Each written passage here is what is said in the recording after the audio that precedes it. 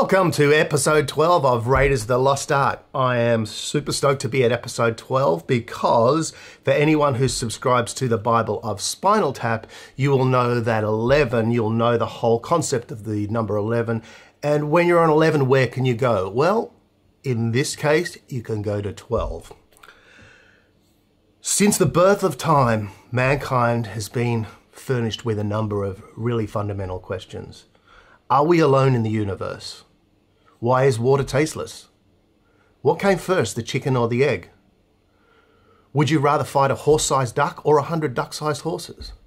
Well, we may never know the answers to these questions, but today we're going to tackle another one of these fundamental questions.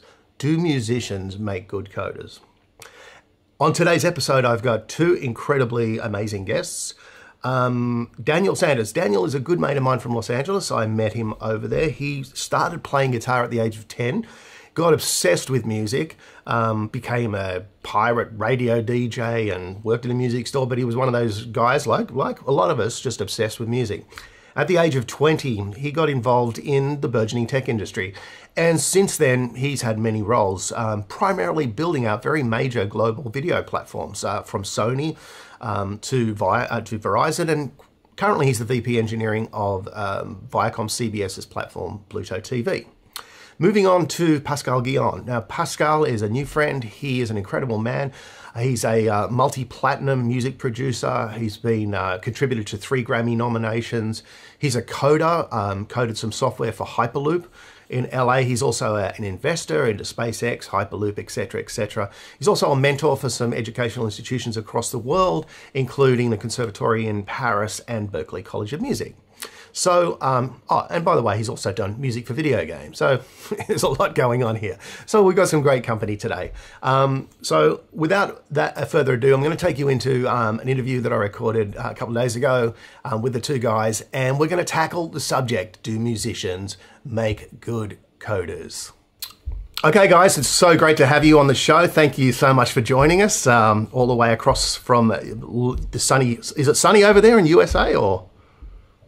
We're in LA, it's always sunny here. Oh, it's always sunny, that's right, yeah. I remember when I lived there, I think we had 4 days of rain in 3 years or something, and everyone freaked out when it started raining, so. So guys, thanks for joining us. You know what the show's about. It's about do musicians make good coders? Now, I'm no expert, but you know, I know from when I was been coding or building tech or traveling the world or doing my music, people have always asked me that question. And to be totally honest, I don't know, but you know, I know from my own story, but I wanted to share and get some other people on this show that actually have a lot of experience and you know, a lot of accolades, which, you know, I mentioned in the beginning. But, you know, what do you guys think? Do you think it's fact or fiction? Do you think musicians make good coders? Dan, what do you reckon? No. Well, I'm kind of kidding. I mean, I think the expectation is that we're going to say yes. So, you know, I spent a bunch of time thinking about this before, you know, we got together today, and there's definitely a very obvious connection between being involved in technology, engineering, and music. And throughout my journey in the tech world, I've met many people who've got very strong music backgrounds. I can talk about some of them. There's some really interesting ones I've met along the way. But I think it's much bigger than just can they write good code. I think the engineering mindset and music definitely go together. Writing good code is a subset of that involves a lot of other things too. So I guess I'll phrase it as yes with caveats. You know, it's not always, you know, but writing good code is about your style has to be really clean. Not every musician is about doing things in a very orderly fashion. So yeah, there's a very strong and interesting connection between music and technology, but the actual practice of writing code, I think, gets a little more squirrely, but to tie down. It's not a straight yes, let's say. Good point. Pascal, what do you think? Yeah. So I think I really understand what Dan just said, because basically most musicians don't make good business people. So that says a lot. You know, musicians often, or artists in general, you know, they are dreaming a lot, but when it comes to actually build a plan, that's a really big problem. Yep. Yep. However, I have to say that the most impressive profiles I've met, like genius levels, I only know one or two like that, who are able to really deliver like incredible software and make music, produce music. However, I think the combination of the two potentially can allow somebody to go very far. Also because I think people who really revolutionize the world often have this profile of polymath, so able to understand different fields in a deep way and to combine ideas that might sound strange at first, but that's how you discover the best stuff or found creative solutions. So I think in general, I would say to a musician, go away, you don't want to code. But somebody who is really attracted to it and put the time, the passion, it can be very, very interesting. But maybe there are the percentage of people who can achieve something really cool, maybe smaller. However, what they can achieve, I think, can be incredible, actually, this type of people. Yeah, awesome. Well, let's start with your journey. You both obviously have both those skill sets. Dan, look, tell me, what came first with you? Was it code and music? And if it was either one of them, how did you then move into that sort of sphere? Yeah, so going back to my family background, my mother's side of the family, they were my mother's father and sorry, I'm going to turn this down a bit because I'm getting a bit of echo. My mother's father and his two brothers were both semi-professional jazz musicians in England in the probably the 30s, 40s, 50s. One of them was my grandfather was a keyboard player, saxophone player, and he played with regional orchestras and things. His brother was so I hear, semi-professional wrestler and double bass player. Good combo. Yeah. And the third brother was a guitar player. So it was definitely, and there's recordings out there of some of these guys that I've managed to track down in subsequent years. The most successful of the three of them, I think, was the guitar player who played with Stephen Grappelli and George Shearing. I've never found recordings with them, but from what I understand, he gigged with them, played with them. So music was in the family. My mother was a listener. You know, a good record collection, and my three cousins were into music. So when I was 10, I basically said, I want to play guitar. She said, if you study classical guitar, I'll buy you an electric guitar in a year. And I still joke with her that I never got the electric guitar. I bought them all. I mean, I have 20 of them, but I bought them all myself. So I became your kind of typical guitar-obsessed teenager, probably like you, Finbar. And at the same time, early 80s, the early Apple computers were coming out. There was a local computer store in the mall near my house. I started taking lessons, putting the 5-inch floppy disk in and writing simple basic programs. So they kind of went in parallel, those two obsessions. I'd say in my teenage years, the guitar was stronger, definitely. But, you know, I kept up with the programming here and there, but the music thing was definitely stronger.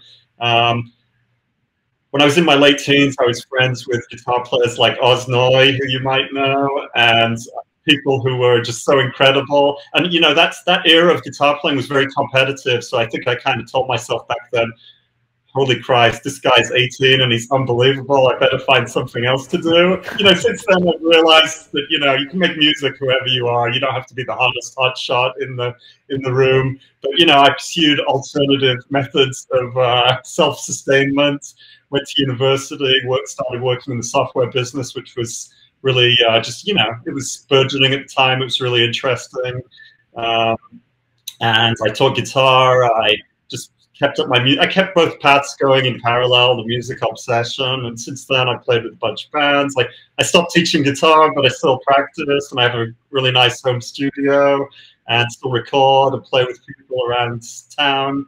So I try to keep things going in parallel, basically. And career-wise, I've spent the last 15 or so years working on videos and music and other kinds of streaming services, tech. I did ebook stuff as well at Sony, at Verizon, and now Pluto TV for Viacom CBS. And I've met a lot of very interesting musicians along the way who I can mention. I'll tell you some interesting stories along the way. But that's basically my path through this thing. Pascal, you've got an amazing sort of background, as I mentioned earlier. Like, where did you start, buddy? I started in France. If you didn't notice my accent. Yeah. No, not at all. So it started by music for me. I started looking at music in a serious way as a teenager, but I went really, really, really hard at that time. So basically, I got my graduation in classical music, jazz music. I did a lot of workshops with the top jazz players in Europe. I developed a passion for Cuban music, went twice to Cuba, actually ended up playing on stage with some of my heroes over there. I was 20, 21. Played with a lot of bands, mainly jazz and Latin.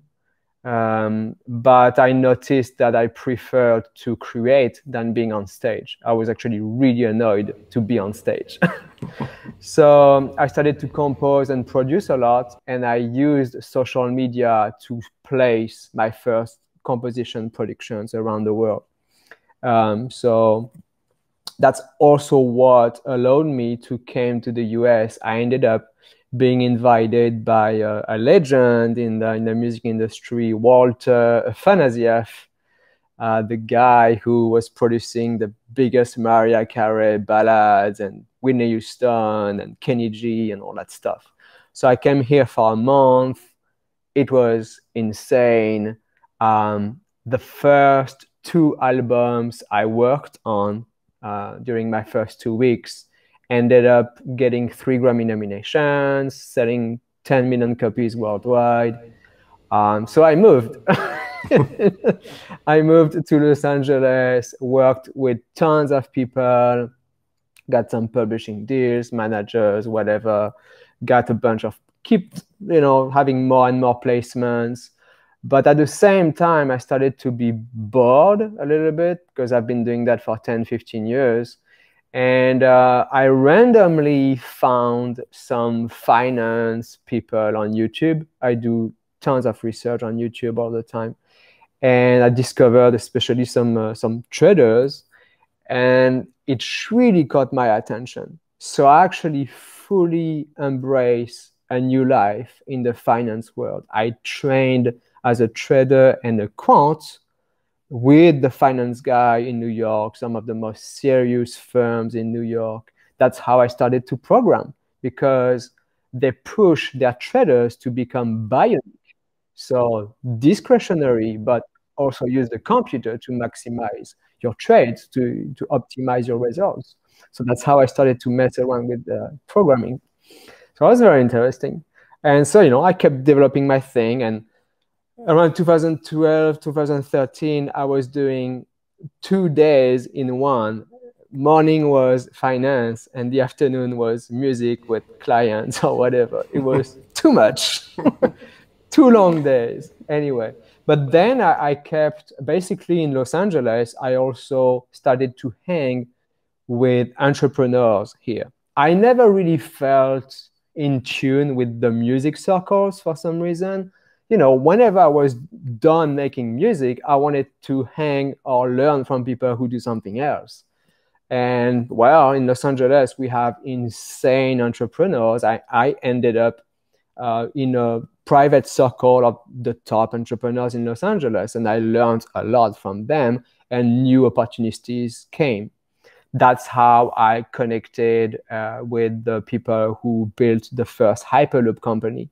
Started to help them on different levels. I helped building the team. I made music for the videos, introduced people, and started to code as well, and all the way to actually making a whole software for the company that they use on a daily basis now. I spent most of the year last year building that, and it's been super challenging, rewarding, super happy to have done it. So that's where I'm now. I know I'm I'm doing tons of research every day. So that's for my finance decisions, how to find great opportunities, or always be on the lookout for great projects or whatever I need to be aware of. So, you know, for my investments decisions, of course, still music and whatever software I would like to build next myself, as well as my research and what I want to go for after that. So that's where I'm at now. Yeah, well, great insights there, guys. It's really inspiring. I wanted to ask you guys, like a lot of the connections that I've worked with in Los Angeles and New York when I was living there, you know, guys like Jeff Skunk Baxter, Brian May, you know, there's these like heroes of music, Thomas Dolby, Jeff Rundgren, you know, there's guys that sort of, even I guess my relationship with the Zappa family, you know, you've got all these really interesting musicians who have got these, this detail and this ability to visualize, and whether that's being a coder or whether it's being an architect of technology or systems or platforms. Just wanted to ask you guys, do you find that there's people in your periphery, in your networks that that you can also point to that actually are musicians and have some level of that sort of that capability? Dan? Yeah. So you named a few good names. You know, before we talked, I was trying to go through in my head who are the top ones that I can think of. You know, so of course Tom Scholz from Boston came to mind. Les Paul, inventing tape machines and doing crazy things with recording. Avery Fisher was a classical violinist who did stuff with loudspeaker, microphone technology. Now, you know, Avery Fisher Hall in New York's named after him, but he was a real techie. But Jeff Skunk Baxter's a good one you named. Another really good one that I came across at Sony. He's still there, I think. His name's Albi Galutin. He's basically credited as being the first person to put a commercial drum loop on a recording. Probably somebody did it before him, but he's the first person to do it on a massive record, which is staying alive. So he was a senior vice president of technology at Sony while I was there, and I got a lot of chances to talk to him. And he's one of those guys. He's Berkeley grad. He can play you under the table musically, but he's also really deep on new technologies, inventions, software. But yeah, the list goes on and on. I mean, when I was at Verizon, the president of our division was Dick Grove School of Music graduate who played bass on stage with the Scorpions and toured with the Red Chili Peppers.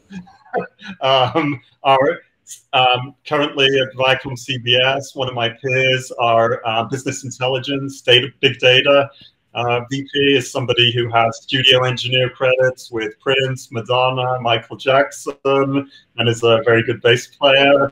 He got into pure software, as he told me, through designing listening station experiences for Tower Records, the CD station software. So he got into that. He decided he was going to get out of studio engineering, get into that, and he ended up going into being a DBA after that, database analyst, got into data. So yeah, you just keep meeting these people. It goes on and on and on. Yeah. What about you, Pascal? Yeah, I think about two person. You might know one of them who is a fairly young guy. Do you know the brand Slate Digital? Of course. Plugins? Yep, of course. Yep. So the guy who designed the algorithm is Fabrice Gabriel, the French guy, a good friend of mine. Okay. So he's a musician and he's nuts about algos. You know, that's what he does. He pretty much did everything, you know, that is responsible for, you know, the Slate Digital stuff, all the algo stuff. So I know that person, and I have another friend that he wants to stay under the radar, so I won't mention his name, but that's the type of profile I was talking about, like really prodigy level. So basically he's a hedge fund manager, video game designer, and musician. So basically he runs like a multi-million-dollar hedge fund, except that it's fully autonomous, nothing to tweak, nothing to change. It's been on for years and years and years. Wow. Nothing to adjust. He created the thing when he was 2021, and it's on, and that's all. So he's bored. So he makes video games, So he made a virtual reality flying video game, which is absolutely insane. You can actually, it's on Steam. You can go play it if you want. I could send you a link if you want. And he makes music as well. He makes the music for the video game and orchestral music. It's not like, you know, stupid hip hop stuff. It's actually big musical orchestral stuff. Yeah, right. So, and he writes the most incredible stuff. I read about philosophy and tech and music and all of that combined together in the future. So it's like, it's just crazy. So this type of people really change, you know, have the potential to change the world. Like some of the names you mentioned as well. I actually met through that guy some of the biggest guys on Wall Street ever. I didn't even know who they were, but they ended up coming to my place. And the next day I Googled them. I was like, holy crap, that was a friend of Warren Buffett. Yeah, no, it's, you know, I really, I love BT's work, Brian Transow, you know, like he obviously developed software, you know, with his brake tweaker and all that sort of stuff. And just that ability to sort of assemble all these little tiny pieces in an orchestrated way, I just find really, really fascinating. I just wanted to ask you guys, to me, it seems like, you know, from my understanding, if I run a visualization over writing code, if you look at a bunch of code, it looks very complex. Just like if you scored like what you're putting out there, if you actually put it down on a piece of paper, it would look complex. There's a deep hierarchical architecture to it if you can look at it through that lens. But when you're creating, you're often not thinking about that. You're just sort of thinking about playing a bit and how that works with something else. You know, do you think that complex hierarchy and being able to look at it from two sides, do you think that is a common trait amongst technologists and musicians? Dan? Yeah.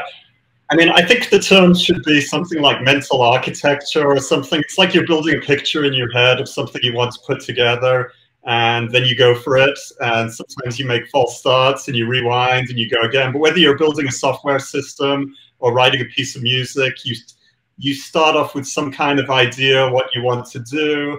If it's a piece of music, then, you know, I want to work with these compositional parameters or these instruments or these sounds. Or if it's a piece of software, you have certain modules you need to put together, certain inputs to the system, outputs, things you want to do. So I think it's about just building that picture in your head and then gradually working there. And I think even if you're doing that intuitive stuff that you mentioned, you've still absorbed so much of the technicalities that you're still doing that stuff. You don't have to stop to think. And as we all know, like the really incredible if we're talking jazz or improvised music, say, they've internalized it so much they can just play the most insane things without even breaking a sweat, you know. So I think it's the same when you watch a great coder lay down lines of code, they can just hammer it out like maniacs. Yeah. And so yeah, it's definitely not a million miles apart. Yeah. There's actually, that makes me think these guys are not musicians, but they combine the computer science with other fields. And I think there is two really good examples in the blockchain world right now. We have Vitalik and Daniel Larimer. There's probably other ones, but these guys are so much into philosophical concepts and rewiring completely the world, how the world functions. It's huge. It's unbelievable. So I'm actively always following these guys as well, because I mean, when I listen to them, I'm like, I don't feel very clever, you know.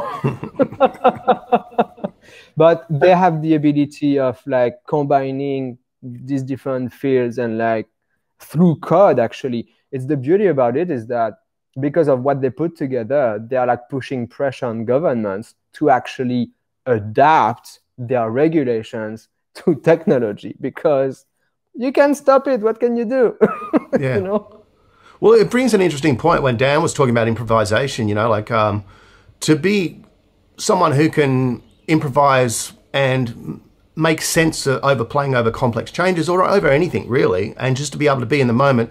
There's a lot of things going on. It's not only understanding what's happening music-wise, it's also what's happening energy-wise with the players around you, timing, dynamics. So there's all of these other sort of sensory sort of things that happen in being able to improvise and slot in the pocket. And it's timing is really important. So is the dynamics, so is the note choices. And it's sort of when you get to that point where you can synthesize all of these input data, this big data in a way, coming in, and be able to sort of look at how you're going to create it, how you naturally create that.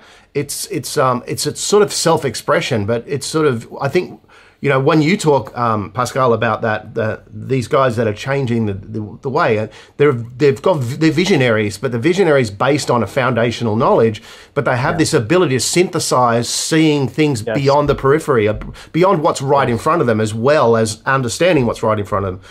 And to me, that sounds like a great sort of segue from this ability to improvise music. You know, I often, when I'm coaching a lot of businesses, I talk about improvising in business, this ability to look at not only what the data tells you, but what the people you're talking to, how to read the energy of someone that's coming at you, to actually, you know, so there's a lot of other dynamics going on in a conversation, in a boardroom, or whatever that is. And I don't know whether it comes from me being able to improvise in music, whether that's something that makes it easier for me. I remember when I did my TED talk, one of the things that they said was, you've got to actually send your presentation to the TED people and then they review it. And I'm like, well, no, my design concept is I actually read the audience, and that's part of my live thing. So I'm always improvising. And it got knocked back a few times, but I eventually did it, and I did it that way. And and other people were like, how do you do that? And to me, it's like, it's not actually hard. But I wonder if you think that might be part of some of our training that we have naturally to improvise. What do you guys think of that? I actually remember really well my workshops with these top jazz players. Basically, I think there is a very important point about the ability to break down things. And it's the same thing in coding and in music. Like, if I remember these jazz guys showing me piano exercises or whatever, and slowing down the tempo. If you work with a great drummer, for example, they teach you how to break down the beat and how to articulate around the beat. And you have to slow things down, being patient to deeply understand what's going on. And then you can practice that, accelerate. And I like to say, I like to practice and work on something till it becomes second nature. And it becomes magic at this point. So I think the people who have the best results had the discipline probably in the past to go through that deep learning, that foundation, that patience. At some point, I was, maybe it's the same for you, Finn, but I was spending 10 hours a day on my piano, just like the real classical pianist. And that's patient-wise, it's insane. And you really need that when you code because, well, you have to break things down to understand. And you constantly run into issues. So you have no other solution to break things down. And then step by step, okay, I got it. Next. So I think it's really, really a key point between the two. Yeah, great point.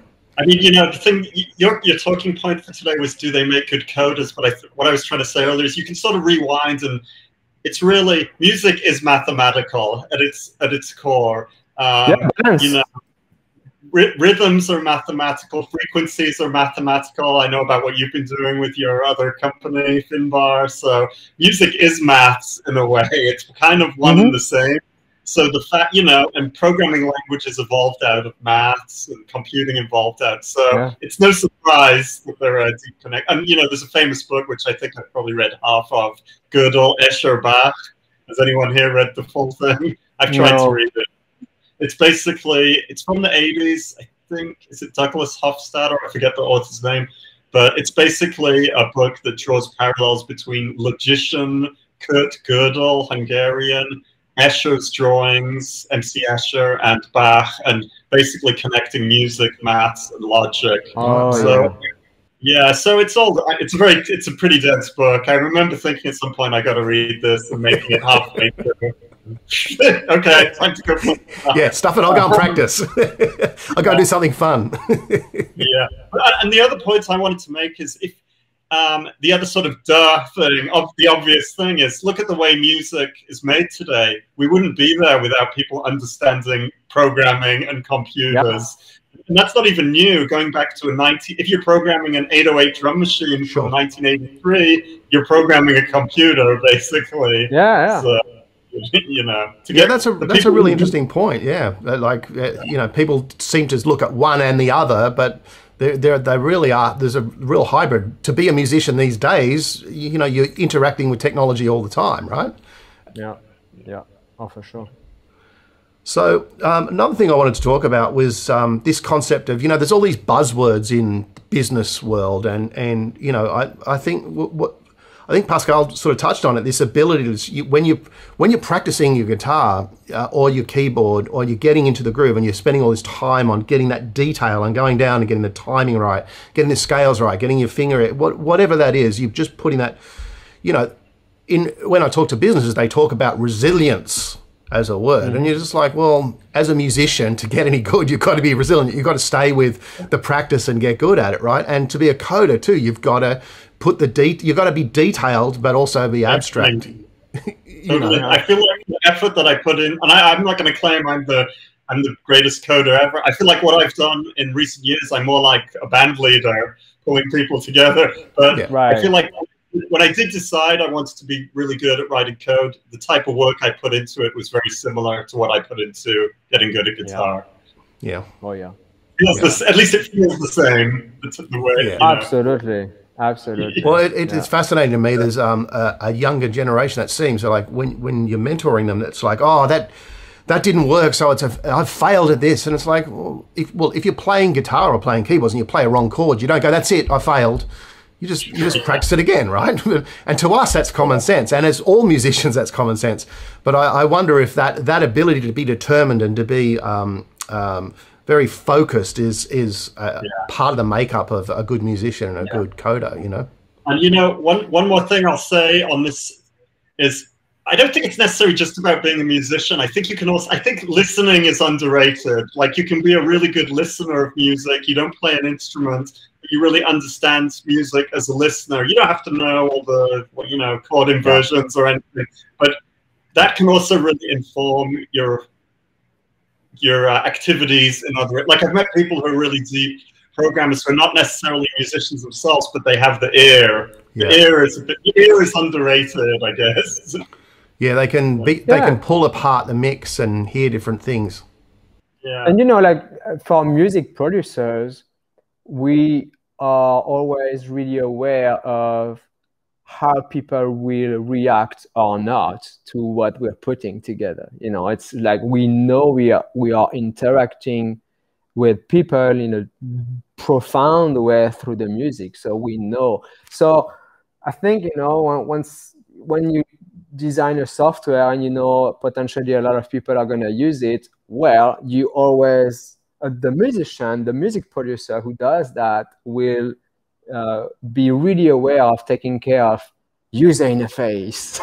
you know, like, okay, how the person is going to feel in front of that. Is it easy? Is it clear? Straight to the point? No confusion?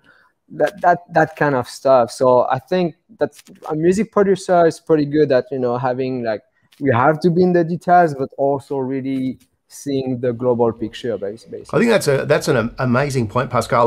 The last episode of Raiders of the Lost Art, I covered a modified version of a design thinking, the IDEO design thinking framework for musicians. Because a lot of musicians, as you started off, when you mentioned today, right at the get-go, a lot of musicians aren't business-orientated, or they don't have that skill.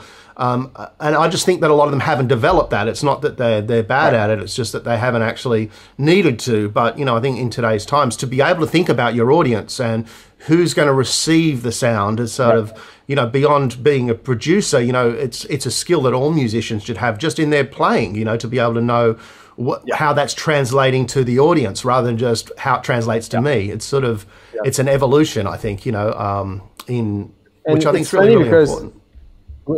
I'm sure you noticed, we know that even very, very good musicians don't specifically make good producers because they don't have this full picture. Though I know tons of jazz players who just can't help themselves and will just play too much. So it's just like shut up, you know, like, come on.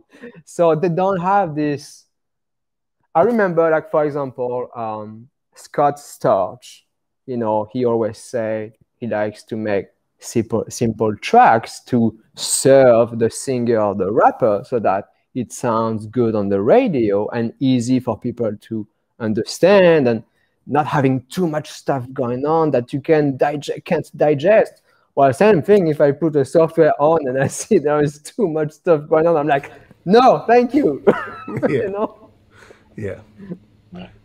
Dan? I think, you know, like any framework that gets you thinking about intricacy and design and architecture is going to be good for your coding. And there's not many frameworks like that that are better than music. So, you know, I think part of it, and also music obviously is very attractive to people, appealing to people. So it's not strictly speaking the fact that you're doing music. I think it's just the parameters that, you know, what comes along with it, that it forces you to just think about in a sophisticated way. And I don't mean like you're drinking the finest wines, sophisticated. I mean just like you called it abstract, but yeah, just thinking about all these little being, you know, detail oriented, and just being able to. Go ahead. I'm sorry. There's probably one thing we didn't talk about too, but I don't know how much we really know about it, but it's all the way related to actually health. We know that for older people, music can be a lifesaver. Like, we know people who are deeply sick who are actually impacted in a profound way by music. So we know it has a profound effect on the brain. We certainly don't understand everything, but I'm sure that because of all that music practice and that listening, of course, like somebody who gets into coding, well, the brain is not the same because it's been exposed to so much of that stuff. So in a subconscious way, I'm not sure in what details, but it must be playing a role somewhat as well, just because you've been exposed to that and learned to appreciate that. And anything like that, I think any experience in life, it's changing you somewhat and helping for whatever, you're trying to accomplish. So yeah, well, it's fascinating you say that. I know Dan knows that, there's a technology I've been working on with my partner Ahmet Zappa, whose dad was Frank Zappa, obviously. So we have a business in Los Angeles called Resonics, and we've been working on recalibrating mixers, audio mixers, back to harmonic-based tuning, which means that we're slicing a mix into 48 slices, where it's 4 notes over 12 a musical scale over 4 octaves. Then we reharmonize or repitch each note range frequency back to a more sort of human-centric or but basically back to these frequencies that are more human, that have a greater response to human physiology. And then we're adding HRTFs, binaural beats, some of these other psychoacoustic cues to try and use music to create an elevated experience through the human physiology. And so, look, we're still at early stages on it, but we've got 2 granted patents. We've done a lot of trials with EEG analysis in Switzerland, and we're seeing some really interesting results. We've still got issues with phase and some other bits and pieces going on, but we're eventually looking at putting this on a chip, so it's in silicon. But at the moment, it's a manual process. But again, we're really fascinated about how we can take the science that's been applied in medicine and other different areas of sound frequencies, and then apply that over what's being used through a 12-tone temperament Western tuning system. How do we recalibrate that back to a more harmonic-based tuning? Right. And then if we add these frequencies, what does that do? So that's just a project I'm passionate about. So I'm glad you mentioned that. I think it's really, there's a lot we don't know. It's like the deep blue sea. There's the galaxies. But we all do know, and I think everyone would agree, that music does have a way to touch you that's deeper than just the auditory sound. It's incredible. I think my most profound experience in music was when I was in Cuba in my early 20s. I felt I had an experience with the truth because, it's really based on African heritage. And I just felt that I went back to the center of the world where like everything comes from, So that was profound, really profound. And of course, you know, whenever you're impacted that much, it translates somewhat to whatever you're doing next, you know. Yeah, it's fascinating studying biochronology, which is the different clocks that are happening in the biology of the human physiology. And you know, our blood's going around our body roughly 3 minutes. We have different heartbeats, there's all sorts of different clocks going on, and this concept of entrainment through, you know, the limbic system. And look, I get really into all this stuff. I just find it really fascinating. I've got a good movie recommendation for you, Finbar. Yeah. That record cover behind me is Milford Graves. He's a jazz drummer, and he did a lot of stuff around body rhythms and things like that. So there's a documentary. He died a year or two ago, but there's a movie that came out about him called Full Mantis. It's really great. It's basically about like biorhythms and how music fits the body and everything. I got it. Oh yeah, send us that in an email if you don't mind. Yeah, that would be amazing. Yeah. Look, guys, this has been great. There's just one other thing that I really would like to just cover off with you. And I'm not trying to get political or anything. It's just a general question. Is that, you know, you guys are both very accomplished in both sides of these spheres, these two worlds that have sort of connected. And look, I'm very lucky as well. I'd just like to ask your opinion about, you know, do you think like learning to music at an early age helps wire the brain or teach skills that other things don't teach? And if so, do you think it's that, you know, our education system is sort of like that we're fundamentally not understanding that there's this correlation between early learning and what music does to, you know, the success of how we think? Or I don't know. Dan? Yeah, or Pascal? Sorry. Because I have ideas coming to my mind. Go. I'm getting excited. Go with the flow. So I remember Elon Musk created a school for his children. So that says a lot, that. And I had a wake-up call maybe 10 years ago because of health specifically. And I'm like, how comes I didn't know that? How comes everybody doesn't know about all these things when they leave school? This is not normal.